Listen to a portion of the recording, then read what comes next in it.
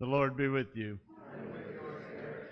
A reading from the Holy Gospel according to John. Glory to you, O Lord.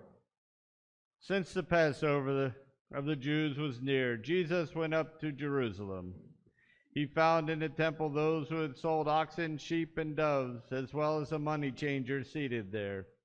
He made a whip out of cords and drove them out of the temple area with the sheep and the oxen, and spilled the coins of the money changers and overturned their tables. And to those who sold the doves he said, "Take these out of here and stop making my Father's house a marketplace."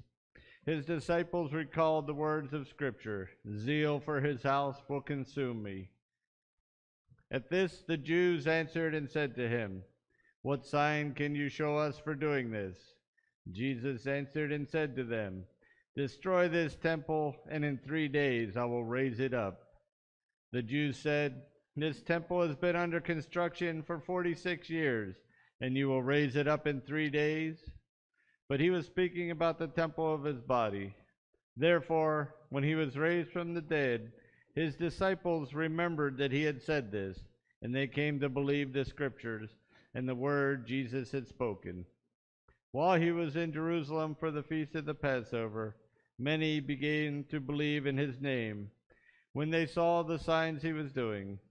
But Jesus would not trust himself to them because he knew them all and did not need anyone to testify about human nature. He understood it well himself. The Gospel of the Lord. Praise to you, Lord Jesus Christ.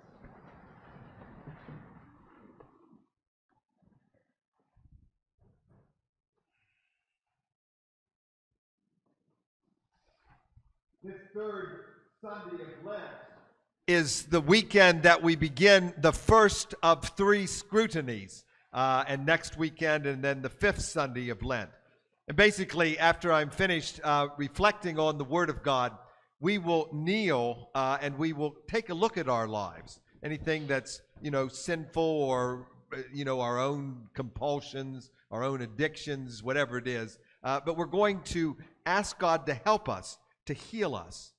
And I think that it's in a very positive light that we do this.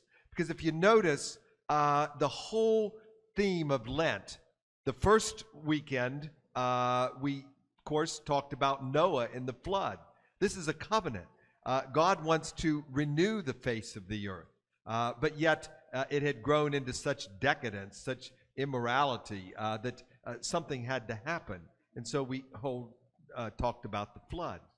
Then we talked about Abraham, this covenant God wanted to form with Abraham and Sarah. They went to the the Chaldees, the ancient Mesopotamia, the Tigris and Euphrates River, the cradle of civilization, this wonderful covenant. But then asked Abraham to sacrifice his son.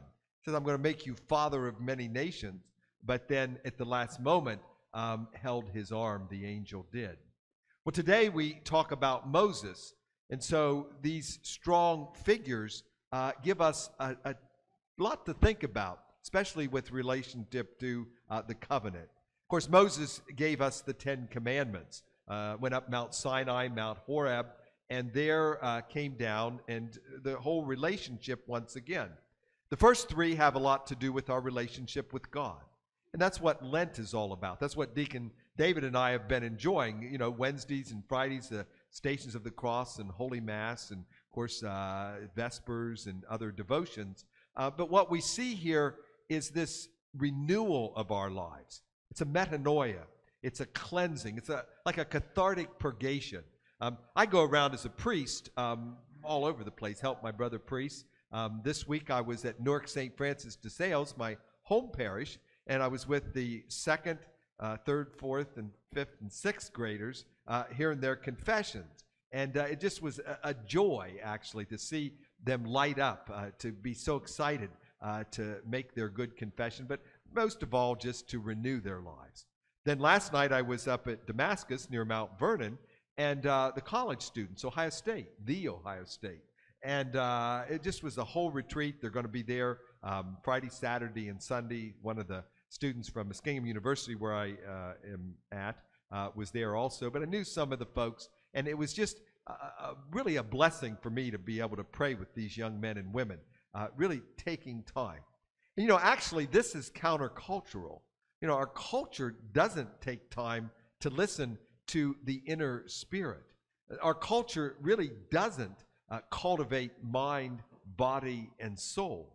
Our culture really doesn't take time for the contemplative, for the quiet, for the meditation, just being in the presence. And our culture looking for love, but it doesn't know how to be intimate.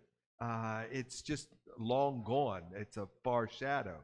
And so I think that we have a lot to teach the culture as the leaven, as the light, and as the yeast. But we have to renew ourselves to be able to do that. In our hemisphere, this is a wonderful time. This season of spring is coinciding with Lent. But we also know some of our old little wives' tales and midrash and stories and things that we talk about.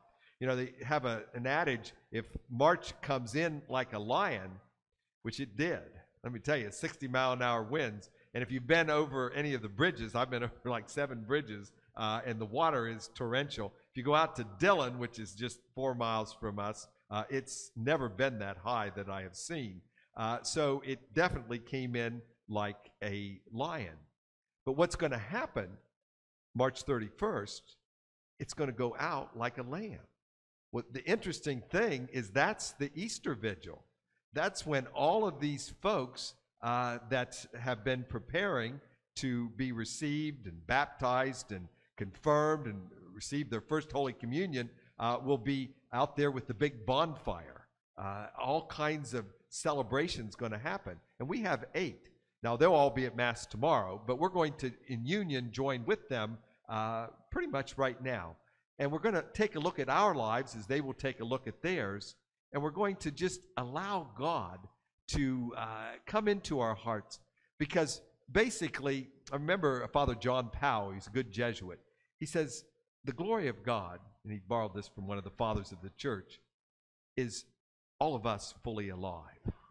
And that's what God came to do. He came to give us hope, to give us confidence, to give us assurance. And that's really what these readings tell us today. To the Jews, it seems absurd. How can there be a crucifixion? To the Greeks, it's pure foolishness. And yet St. Paul preaches Christ crucified. That's the ultimate love affair. His arms reaching out to embrace from the cross. This is God's only Son. This is God embracing us with the most powerful witness that he cares for us. The 10 Commandments are a sign of that covenant. And we see in the reading that the deacon just shared with us, Jesus cleansing the temple. He was angry. And we think, oh my gosh, did he sin? Jesus never sinned. Our human emotions in themselves are not sinful. We've talked about that with Dr. Elizabeth Kubler-Ross, some of the stages of dying. But what we see is that we can turn them into sin, but that in itself, he wanted folks to know that the temple is not a place of profanity. The temple is a holy place. It's not just for making money. It's not for, all this kinds of, you might say busyness. It's for prayer. And I think that in our own lives, we also need to clear away some of the busyness.